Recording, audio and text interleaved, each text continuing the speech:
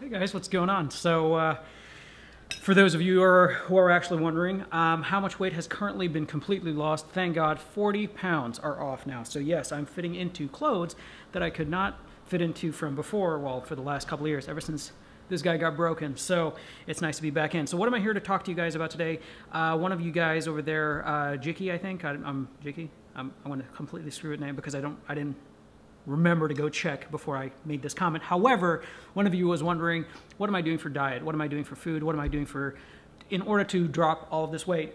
Very simply, guys, again, portion control, that's number one. Secondly, I actually make my own food, as you guys know, because I had my own cafe and all of that other stuff. So what am I here to teach you guys today is, in addition, how did I drop the 40 pounds? It has been lean protein, eating good carbohydrates, and actually eating good fat.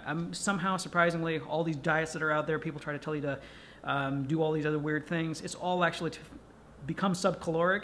But the way people are trying to do it is that they try to overcompensate by giving you more fat so that you feel more satiated or more full. I think it's all a bunch of crap. You just have to eat proportion balanced meals and still maintain subcaloric if that's what you're trying to do. If you're trying to lose weight, if you're trying to bulk up, you got to eat more. If you're trying to lose weight, you got to eat less. Very simple math, you know, addition and subtraction, that's it. But again, how do you make the perfect omelet? I'm about to show you that right now. First and foremost, make sure you grab a sharp knife, grab a chopping board, and then grab any accoutrement that you need in terms of vegetables, in terms of whatever you want to add. I generally stick with green peppers, mushrooms. This is all I had in my fridge right now, so I figured why not use the bell peppers. And if you also want, use 3 eggs. I prefer to use 3 eggs. Generally, sometimes if I'm feeling a little bit low on energy, I bulk it up to 4 or 5. And if I'm feeling, you know, kind of full in the morning, then I kind of stick to around 3. I'll show you guys what I'm having pretty much the rest of the remainder of the day. I kind of stick to having coffee, and then have a light snack, you know, maybe a Cliff Bar or some kind of a, you know, somewhat of a filling bar. And then after that, I go have dinner, which is probably a large salad, some kind of a larger protein dish, and that's it. But right now, again, how to make the perfect omelet. So what you guys really need to do is grab a hold of a chopping board, a sharp knife, and then after that, take out the yolks from the egg. If you want to add yolks, you can, more than happy to. Again, it's a little bit of extra fat. I generally prefer to have my protein be very lean. And beyond that, then you take your vegetables, finely chop each one of your vegetables as much as you can without cutting your fingers. Use the 3-finger technique. Basically, you put one finger, the middle finger goes on the top, and your ring finger, index finger follow right behind it. And then you use your knife as a supporting bridge so you don't chop off your fingers. If you want to know more about that, I can teach you about that as well. In addition to that, what you then have to do is, I usually use the high-end grade olive oil. Try to stay away from margarine, coconut oil, all of that stuff. Again, it's a bunch of crap. Stick to olive oil. It has a lower smoking point. That's why you got to make sure you are paying attention to the type of oil that you're using. Again, if it starts to smoke, you're going to burn your apartment down. So olive oil, lower smoking point, basically means instead of smoke will come out at probably 165 degrees centigrade, or in case of Fahrenheit. I have no idea how the hell to convert that. I've just come back to the US. I'm not used to Fahrenheit, so I gotta get used to that again. However, point of the matter is, saute your vegetables, and I will cut in back and forth into the video and explain to you how to make this omelet. Again, take a look. Not bad. All right, now.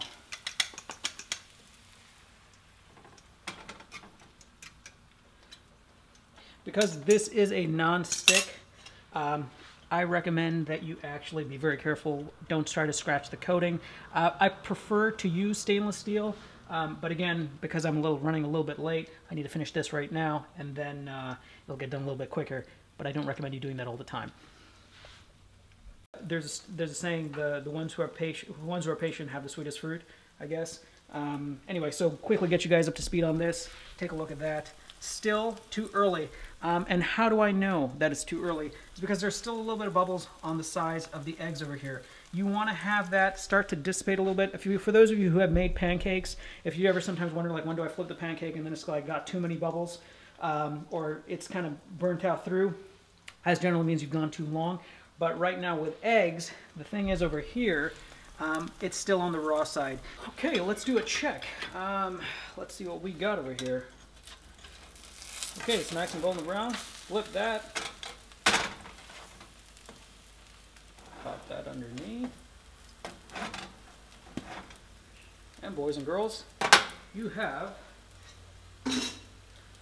a very nice golden color omelet for an egg white omelet. And now guys, we're going in for the flip.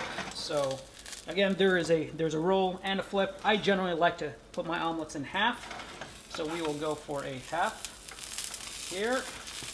Beautiful. Take a look at that. Half crescent moon right there.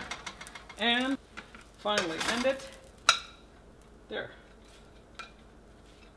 And ladies and gentlemen, there you have a beautiful omelet, ready to eat, high in protein, excellent quality, and didn't take more than 5 minutes to make. All right, guys, welcome back. So here is the omelet that we were talking about. I'm going to give it a shot. Again, you guys have seen me eat one of these in the previous videos, but I don't know if I ever taught you guys how to make them. But again, not many calories on this, not more than 200 calories, anything that's gone into here. So let's give it a shot. Very nice. So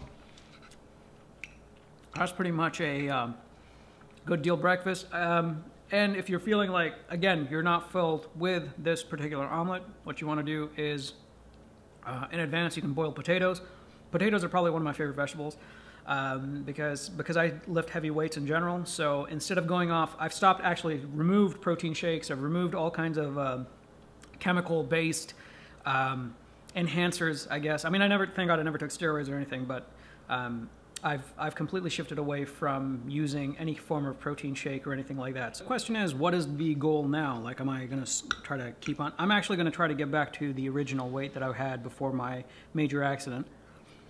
Then again, I was too light. I was weighed around 157 pounds. Way too, I mean, I couldn't lift anything. I couldn't do anything. Looked good, but from, I mean, I generally enjoy doing some kind of a sport-related activity. I like to be fit, so I need to have a little bit more muscle mass on my frame. So we'll see.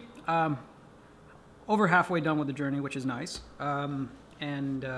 Again, just from a dietary perspective, try to stay away from anything processed. I know sometimes when we have the opportunity to go to a vending machine, you look at everything and you're like, that sounds great. Try to stay away from that. A good alternative for keeping yourself full is raw nuts, and if you're allergic to nuts, then the other option is to, if you can get a hold of yogurt without sugar added, add a little bit of honey, natural honey. Again, those are your midday snacks that you have. Cottage cheese. If you hate cottage cheese, again, go to yogurt. Try to stay away from bread, anything processed. Yeast in general. I'm not talking about people who have like who require something gluten-free, unless you have celiac disease. That's another thing. But it's generally the yeast, once it enters into your stomach, then that's really what you get that bloated feeling from. So staying away from bread. Another lovely alternative that I enjoy is I like to eat dates, and I like to have olives. Those are some of my favorites. So yeah, so those are some cool things that I like to do. I'm going to finish this omelet, and I'm going to get going.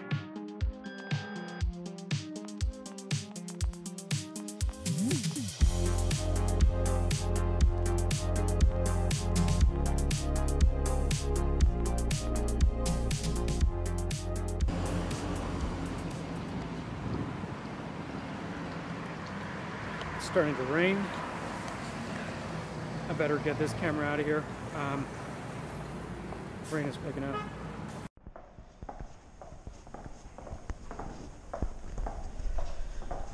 Welcome to MIT Hallways. So I'm going down in the basement right now. I'm picking up some much needed supplies.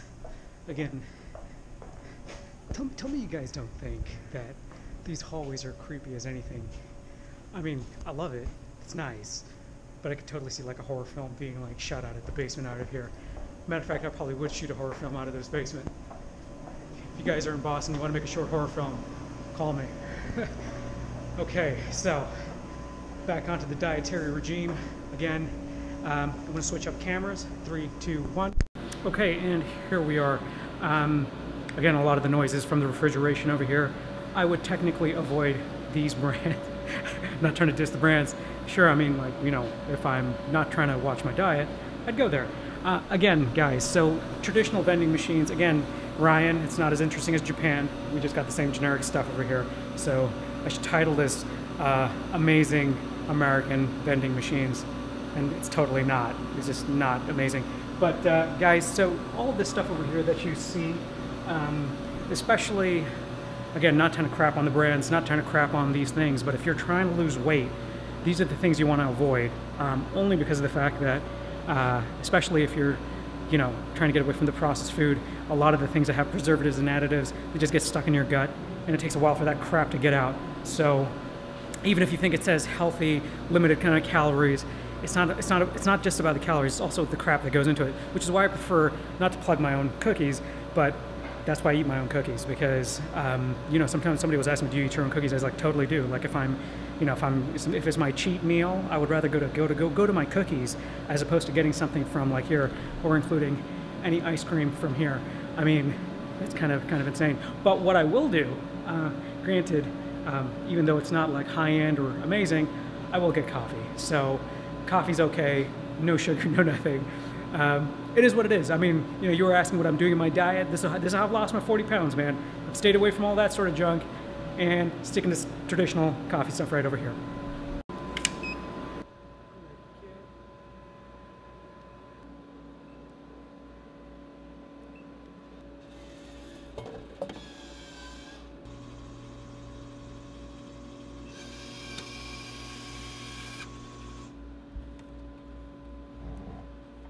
How did I get used to having just black coffee? It took about 3 days.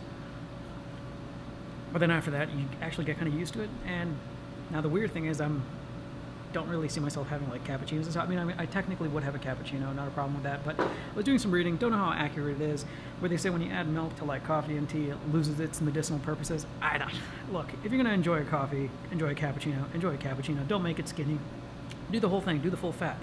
You know, God put cows on this planet, if you believe in that sort of stuff, and they weren't meant to be altered, so enjoy.